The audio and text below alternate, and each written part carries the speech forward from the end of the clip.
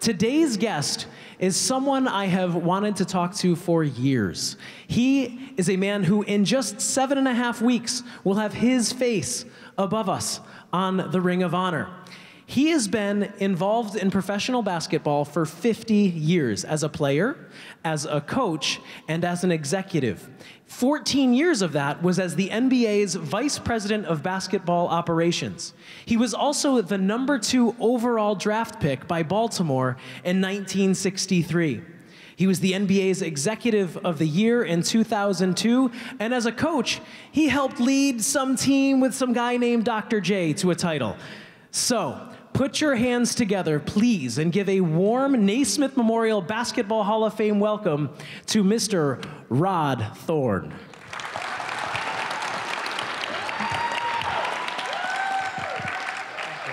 Thank you, sir. Appreciate it. Thank you. You're very welcome. You take a seat right there. Yes, sir. This mic is for you. Okay. Mr. Thorn, welcome back to Springfield. Well, it's nice to be here. You know, I've been here a lot of times. I used to be on the board, so I was here a couple times a year, and I live in, I've lived in Rye, New York, which is about 2.5 hours down the road, so I've been up here quite a few times. Well, I want to start by asking the question that I usually finish with, because this trip to the Hall of Fame for you must feel a little bit different than it has in the past, because in 7.5 weeks, this Hall of Fame, like it does every year, is going to change forever, and there's going to be new faces and new names enshrined. For the first time, I can say congratulations, and I'm wondering how this moment for you, sitting underneath all of these faces, many of whom you've worked alongside, knowing that in 7 weeks you will be one of them. Well, firstly, it's very humbling to be included with this august group. It just, you know, anytime I think about it, it's, number one, I can't believe it. And number two, I feel so honored. And as I said, so humbled to be included. I want to go all the way back to your upbringing in Princeton, West Virginia. I'd love to talk a little bit about the way that, I mean, I think about the history of West Virginia hoops, guys like Jerry West, Hot Rod Hundley, yourself, all of whom we'll talk about in a moment. But I'm wondering about the way that that upbringing uniquely positioned you for the life you were going to have. How was growing up in the mid-50s in that part of the country integral to shaping the Rod Thorn that we would all eventually come to know and love? Well, I grew up in a very, very small town, about 7,000 people in the extreme southern portion of West Virginia. But I grew up in a time when, you know, you've heard the expression of a village, you know, raises a child. And that, for those of us who grew up in that area at that time, that was so true. My father was very involved in sports. He had been a professional baseball player in the St. Louis Cardinals chain. Never made it to the big leagues, but was very involved in sports in our little town. And so in the winter we played basketball, in the summer we played baseball or ran track, as the case may be. And it was a very idyllic childhood, if you will. There wasn't a heck of a lot going on in town other than going to school and playing sports, and I feel extremely fortunate to have grown up in such an environment. And it's interesting, when we look out at all the faces who are out here today, many of whom I'm sure would love to take the path that you took, playing major college basketball, playing in the NBA. I mean, that's a dream for that kid growing up in West Virginia. At what point did you recognize that basketball for you and baseball for you was a little bit different? You had the opportunity to go a little farther than some of your classmates, many of your classmates. When did that become obvious to you? Well, you know, about my junior year in high school, I started being recruited by a lot of the, you know, major colleges. And I, thought that along with my parents, maybe he'll be fortunate enough to get a scholarship. And when I ended up going to the University of West Virginia after my senior year, I never envisioned, playing professional sports other than baseball. I was a better baseball player, athletically speaking, and I always felt that if I did do anything professionally, it would be as a baseball player. But as it worked out, basketball, became my entree into the professional sports world. And, sometimes, as I'm sure you kids will find out, if your heart's set on one thing and you end up going in another direction, and that's essentially what happened with me. I'm curious, and we think about our audience right now as well. So many things have changed in the last 15 years or so, where so many kids, maybe even as young as some of the ones we're sitting in front of now, are specializing in a single sport versus the way that even right up until probably the 90s, people were playing 3 and 4 sports all year long, and clearly that helped develop you both as a person and as a future Hall of Famer. Is that something that you'd recommend for all kids that are listening right now, to in fact really sort of be willing to experience all sports that they want to? From a personal standpoint, I think it's good for you to play different sports, not just concentrate on one sport when you're, very, very young. Unfortunately / fortunately, that's not the way it's done today. Right. Those of you will be identified as if you're an athlete in some sport or another by the time you're a freshman in high school, late grammar school, and that seems to be what what ends up happening.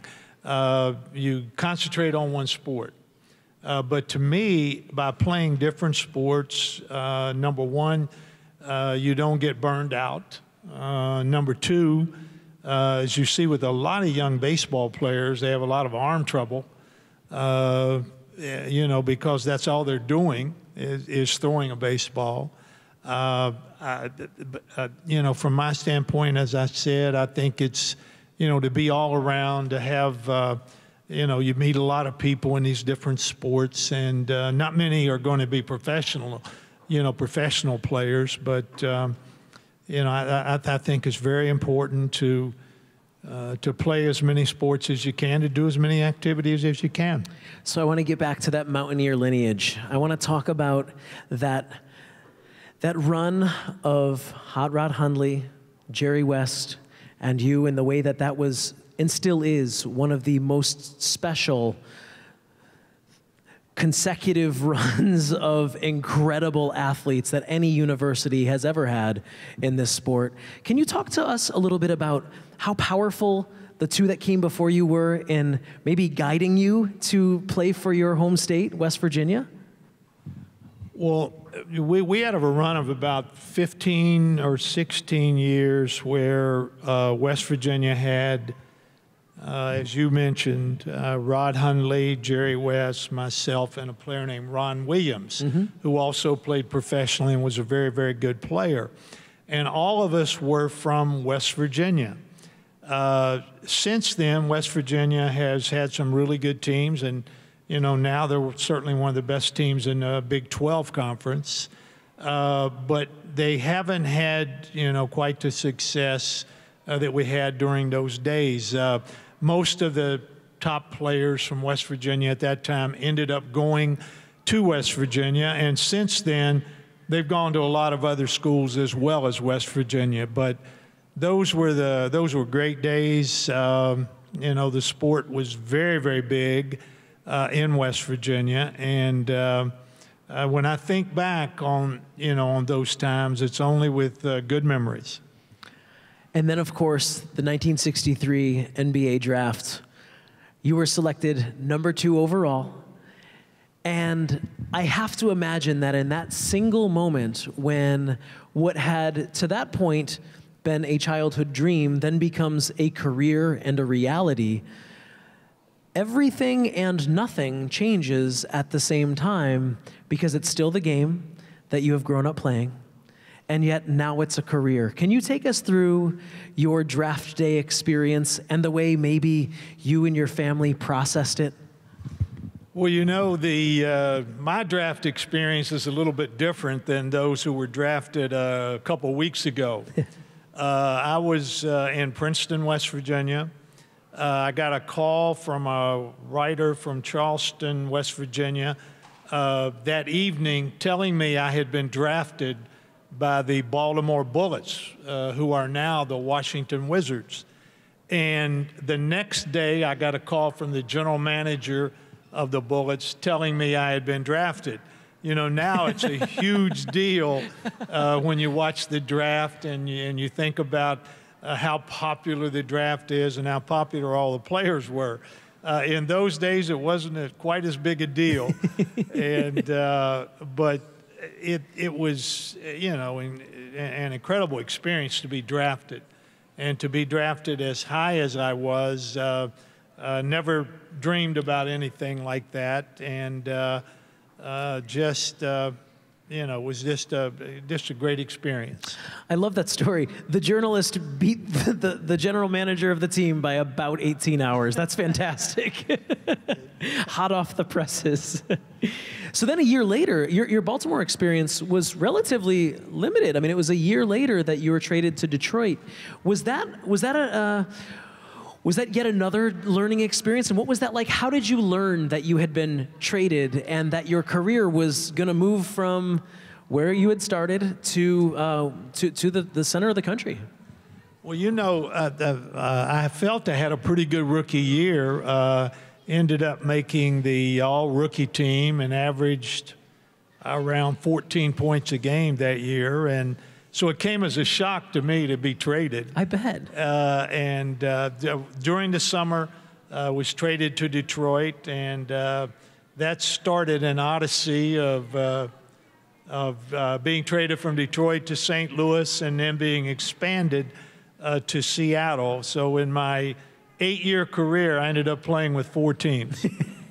At what point, because so much of your game and so much of your legacy is not only the on-court success, but it's the behind-the-bench success, it's the front office success, it's the executive success with the association as the NBA has grown to be the most exciting, the most rapidly growing, the most watched league in North American professional sports history. I believe we can say that without a shadow of a doubt.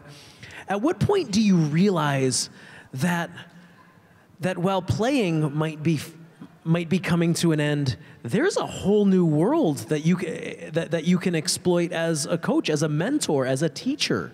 When does that become obvious to Rod Thorn? Oh, it became obvious to me in my 6th year when I was, you know, still a pretty good player. Had a debilitating injury. Thorn had 2 knee operations in 4 months and was never the same player. So when you're young and you've never been injured and then all of a sudden you're injured, right, your mortality sort of comes to the forefront, and you realize that I'm not going to be doing this forever. And that started me thinking about, you know, what am I going to do when my career's over? And my career ended in Seattle, Washington. I had gone to when it ended, I went to the University of Washington, started out at West Virginia in pre-med, was in pre-med for 2 years, switched over to political science, and did not have enough hours to graduate when I, you know, went on to play professionally. So I had promised my mother, who was a school teacher, that I would get my degree, you know, when my career was over, and that promise I was going to fulfill no matter what. And ended up doing that. Was all set to go to law school when I got a call from an ex-teammate of mine who was a coach in the American Basketball Association with the New York Nets, and he offered me a job as an assistant coach. And I ended up talking to my wife. She thought I was crazy for considering it because we had a nice lifestyle in Seattle, and I was going to go to law school and be a lawyer, and our lives seemed to be relatively set up. But I convinced her that I would like to get back in basketball, and now 50-some years later, I'm still in it. So whether it was the right thing to do or not, I think it turned out pretty well. I think it turned out pretty well, absolutely. Now, your coaching career sort of almost rapidly develops into a general manager's career. And in 1978, you're named general manager of the Chicago Bulls, where just a handful of years later, some kid from North Carolina, whose picture is right behind me, named Jordan. I think people might have heard of him. You're integral in the drafting of Michael Jordan in that legendary 1984 draft. I have two parts to this question. One that I've been itching to ask you for years and years and years. And so I'm going to start with that. Michael Jordan falls to the Chicago Bulls at number 3 overall, which means that there were 2 chances for Michael Jordan to not have played for the Chicago Bulls. So I have to ask you, was there a plan B? Was there a plan B? If Michael wasn't there, yes, there was a plan B, and our plan B was, of course, Hakeem Olajuwon was the first pick in the draft, and everyone would have taken him at that time as the first pick. The second pick was made by Portland, and it ended up being a player named Sam Bowie, which left Jordan for us. We would not have taken Bowie because our doctor said that he was probably going to have problems with a broken leg that he had suffered at the University of Kentucky. We would have taken Sam Perkins, who ended up having a nice NBA career over the course of 15, 16 years, but I would have passed Charles Barkley, who ended up being an all-time player. So not only were we fortunate that Michael fell to us at number 3, but I was very fortunate that I would have ended up not drafting Charles Barkley. Indeed. What was it about Michael in those young years? We saw, obviously, and for some of the kids who might be too young to remember Michael the Tar Heel, some of them might be too young to remember Michael the Bull as well. But I'm wondering, besides the winning attitude, the killer instinct that he had, the shot that he just floated on the floor as a college player, what about him told you that this was going to be a special ride? Well, I wish I were prescient enough to say today that I knew he was going to be arguably the greatest player of all time. But the reality is we were hopeful that he would be a very good player. Yes. When we drafted him. He played at the University of North Carolina, was an All-American, was obviously a very good player, but the way he improved once he came to pro ball is, just absolutely incredible. He was not a very good shooter when he came out of college. He became a very good shooter, but what made Michael special was his competitiveness, his will to win. He was one of the great athletes ever to come into the NBA. And he understood basketball. He had a great basketball IQ. And fourthly, and something that is not looked at very often, he had so few injuries over the course of his career. I can recall during one season, his rookie year, we were playing on Friday and Saturday, and he sprained his ankle on Friday very badly, and the trainer said he would be out for a minimum of 2 weeks. Well, he played the next night and played over 40 minutes and scored over 30 points.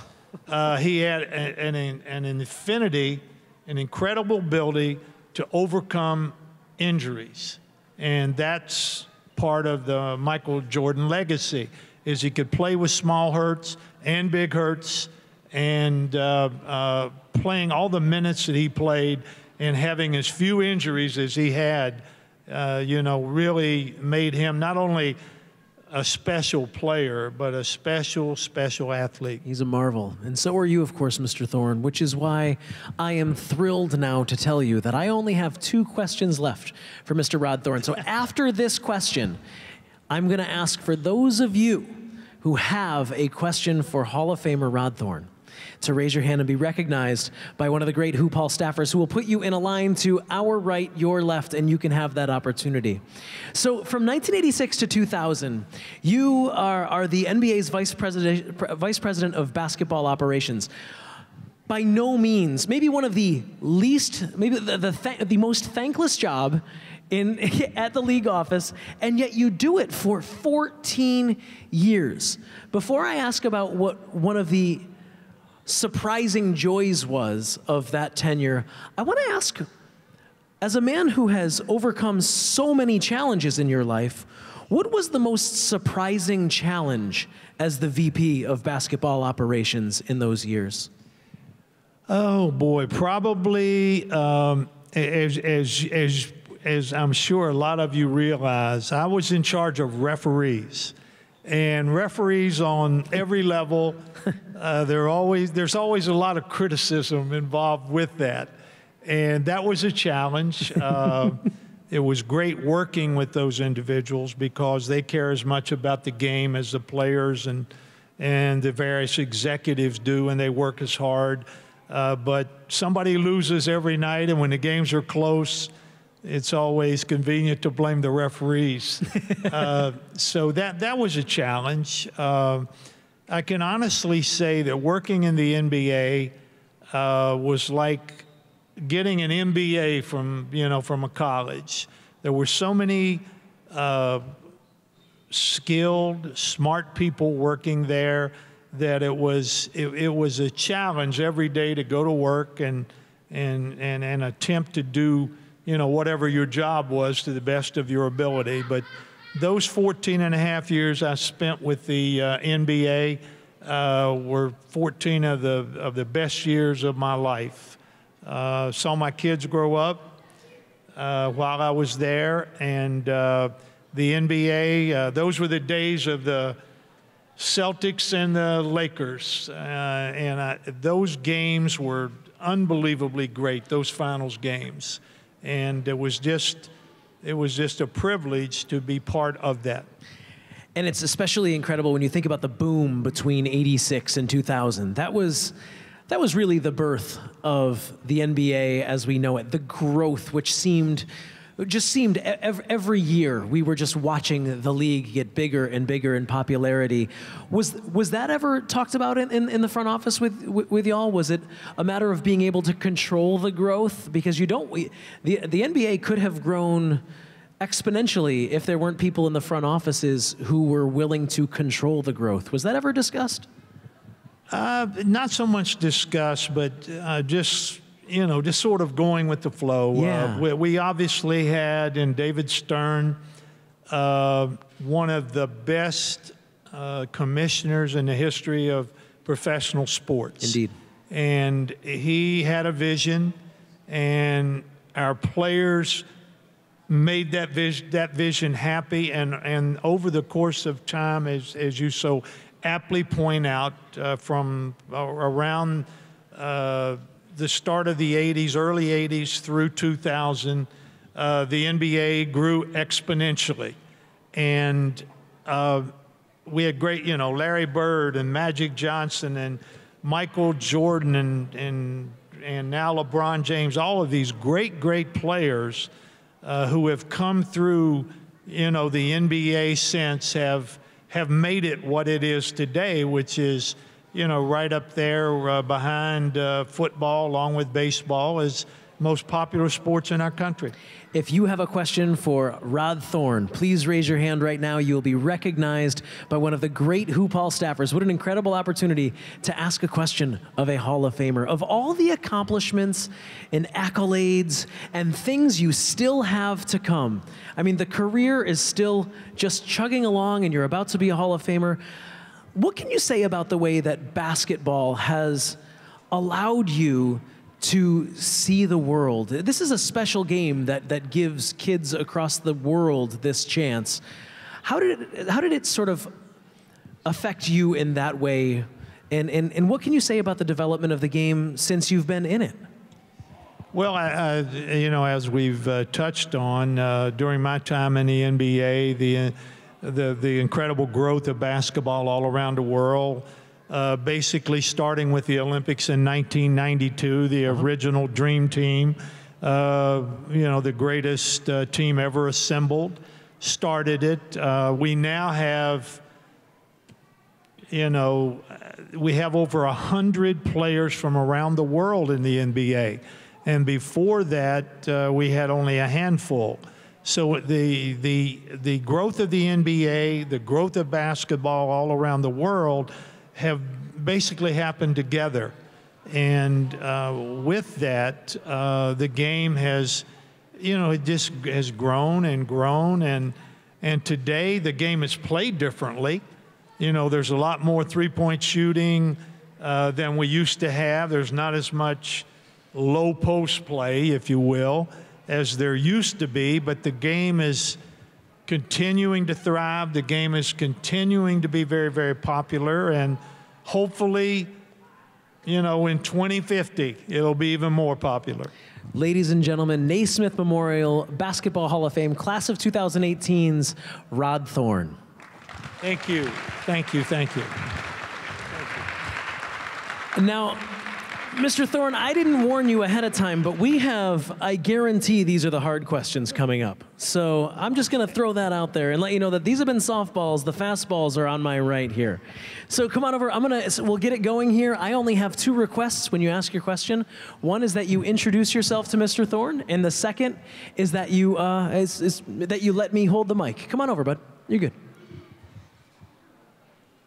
Wait, what do you want? So just introduce yourself and just let me hold the mic. All right, I'm Dallas.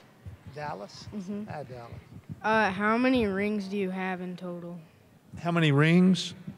I have 1 ring from the ABA that when we won the championship my first year with the Nets. I have 4 Olympic rings. I was the head of the committee that chose the Olympic players. I have a bunch of watches that Chicago sent me every time they won the championship. Really? Thanking me for drafting Michael. And I've got a couple of finals rings. That's a great question, Dallas. Thank you. A lot of rings. That's a lot of rings. That's a lot of rings. I like the watches idea. 6 watches from Chicago. How about that? It's nice of them. Come on over. How are you?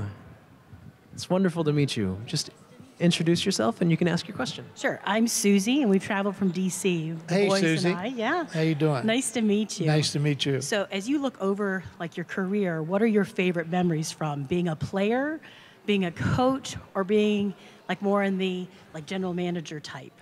That's a very good question. The difference, at the time I was doing whatever I was doing, that's what I liked. As I love being a player, love being an executive in the NBA, and I love being a general manager / president of a team. The difference, when you're a player and when you're a general manager, you're only concerned with your team. And as a player, with yourself, you know, as well as your team. But you're like in a silo. What's good for my team? You have feedback every day. It may not be positive because you may lose or you may not play well, but you have feedback. But you're concerned with that team. When you're with the league, you hope everybody does well. Everybody wins. Everybody does well at the gate. You don't go home with a loss because you don't care who wins, but you just want everybody to do well. So you're thinking more long-term as an NBA executive than when you're with the team. But from my perspective, I loved all of them. And it's just been a real thrill. Thank you, Susie. Excellent question. That's a fantastic perspective. I've never thought about it that way. You even got to root for the refs when you're with the league. Think about that. That's a tough position to be in. How are you, sir? I'm good. I'm Jay from Basra, Connecticut. Hey, Jay, how you doing? I'm good, thank you. Just thinking about your story, you came from a very small town in, very rural state. Yeah. What advice would you give to someone about being recognized or trying to break into basketball, whether it's even as a player or just opportunities within the game? You know, it's so different today. As we talked briefly, when I was growing up, you played different sports. Now, kids tend to concentrate on one or the other. You went through a high school, and now it's, you're playing ball in the summer where you play 2 or 3 games on Saturday, 2 or 3 games on Sunday. It's just entirely different. There are many more scouts, who are out looking at young kids to see if they're prospects than when I grew up. There's much more coverage of the sport. There's many more summer programs, where you can go and go to a summer camp and play against other kids and learn fundamentals. It's just so different today. I think if you're good enough, somebody's going to find you. But it's practice. It's trying to improve your skill level, and then hopefully it'll work out. Thank you. Thank you, Thank you, sir. All right, here come the hard questions. I promise you. Here we go. How are you? Good, how are you? Wonderful, thank you. Want to introduce yourself to Mr. Thorn? Hello, I'm Stevie Bennett from Southbury, Connecticut. Hi, Stevie. It is a pleasure to see you in person. Well, just out of curiosity, what did you enjoy more, playing or coaching? Which did I enjoy more, playing or coaching? I love playing when I played, and coaching, I loved that when I did that. So I can't say I enjoyed either one more than the other. When you're playing, you're younger. You don't think as much about long-term things as you do when you're coaching. When you're coaching, you're dependent on other people. You better have good players. But for me, I liked them both. Cool. Thank Stevie, you, Steve. you have a knack for asking questions. Keep doing that, okay? Promise? Okay, good.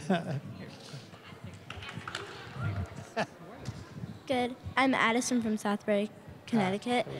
Hi. When you were coaching, did you ever strain your voice? Very good question. Did I ever strain my voice when I was coaching? Constantly. I was one of those coaches that talked loudly and walked up and down the sidelines and talked too much. And my players, I'm sure, would say that. But I lost my voice several times, which is easy to do when you're trying to, scream over particularly when you have a loud crowd. When I was in Chicago, I coached 30 games one year for the Bulls, and we played in an arena that sound hovered over the floor. And when we had a big crowd, I can still remember playing against Boston, and we had a great crowd, and the game was close, and we had a timeout, and I could not hear myself talk. And so you naturally talk more. Plus, you talk so much that it's very, very difficult to keep your voice. Thank you, Edison. Do you have a coach that you're thinking about when you ask that? No? Okay. Thank you. Thank you. We have a tandem question. All right. Tandem. We're playing man-to-man here. My name's Mia, and my question is, who's your favorite basketball player that you've worked with? That I've worked with? I've been fortunate to work with some really good ones. My favorite guy to work with was probably Dr. J, number 32 over here with the Nets. He was the consummate team player. He constantly thought about what was good for his other teammates other than himself. He was very coachable. You could correct him, and he wouldn't take it personally, like a lot of guys do. And he was just a consummate professional. Thank you. Thank you. Thank you. And we got the closer warming up. Here he comes. How are you, sir? Nice to meet you. I remember you most for being GM of the Nets when I was younger. Right. outside of the Jason Kidd trade, what do you think was the most poignant thing you did with the Nets? And part two, if you could do something different, like maybe that 3-for-1 trade, or what would you have done different? Outside of Jason Kidd, I think the draft we had when we got Jason, we had some good players, but we didn't have enough. And we ended up trading the 7th pick in the draft, which turned out to be Eddie Griffin, for Richard Jefferson, Jason Collins, and Armstrong. And Jefferson and Collins turned out to be very good players for us, gave us some added depth. And I think, obviously along with Jason coming to the team, it helped us get to the finals 2 years in a row.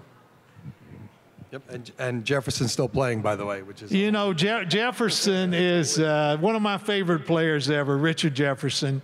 Came in the league, was, kind of a laissez-faire type guy, but over the course of time developed into a great teammate and a very, very good player. Made the Olympic team, made the All-Star team, and he's played last year. I don't know if he's going to play this year. But he's had a terrific career and is a wonderful, wonderful human being. And the one other one I would say is we made a trade for Vince Carter, where we traded some guys. We did trade a couple first-round draft picks, but getting Carter sustained us over the course of the next few years. He was a great player. And he still played last year, too. And he's still playing, too, at 40 years old. Thank you so much. Thank you. Ladies and gentlemen, one final round of applause for Mr. Rod Thorn. Thank you. Thank you. Appreciate it. That was a lot of fun, Mr. Thorn. Thank you. Now, Mr. Thorn's going to head on over to the autograph table, so I only have two.